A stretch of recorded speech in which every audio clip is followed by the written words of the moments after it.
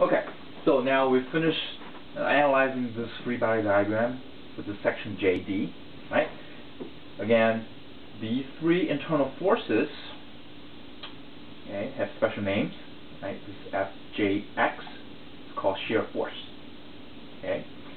It's going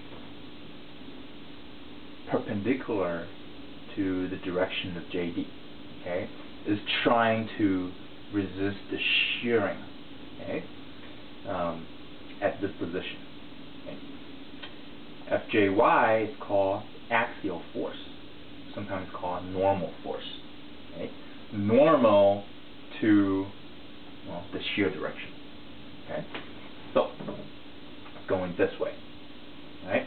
So this axial force is the resistance to, okay, any kind of compression or tension, right, along the direction of this rigid body. M is called bending moment. Okay, so it's the resistance to any kind of potential rotation or bending, okay, of this piece, this rigid body. Okay. All right. What about this other section? Okay, section AJ. Well, if you look at the section, it's slightly more complicated than looking at this little section, right? But still doable. At A, you have this, these two, right, reaction forces from the ground, same deal, and then you have this force from this piece, BE, right? And you have these two forces, reaction forces from this CF, okay? All right. Now, the important thing here is these three guys at J. Now, same as this, right?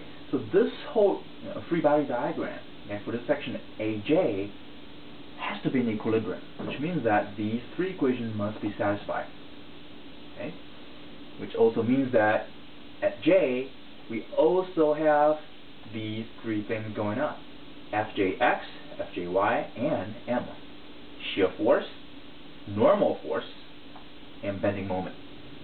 It's just that the directions have flipped, okay, from this first free body diagram. Okay, FJX here goes to the right. Here, FJX must go to the left. Okay, just so that in the end, when you combine these two, this FJX and negative FJX will cancel out. Newton's third law. Okay, boom. FJY here going up, so this FJY goes down. Okay. Bending moment, okay, go clockwise direction. This other bending moment goes counterclockwise. That's all. Okay. So you can use this section AJ to try to find M, FJY, FJX, right? If you know the rest, right?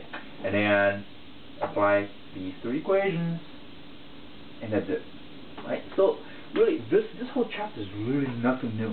Okay, just like chapter 6, it's really nothing new here. You know all the equations. Okay, just that we apply this equation in different kind of situations. Okay.